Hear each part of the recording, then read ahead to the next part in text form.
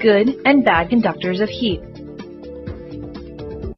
Dip iron, copper, aluminum, and glass rods of equal thickness in wax so that it's equal on every rod. Now insert each rod in a container as shown. Pour hot water into the container. You'll find that as heat travels through the rods, the wax coatings start melting, with different rods melting to different extents. What can you conclude from this?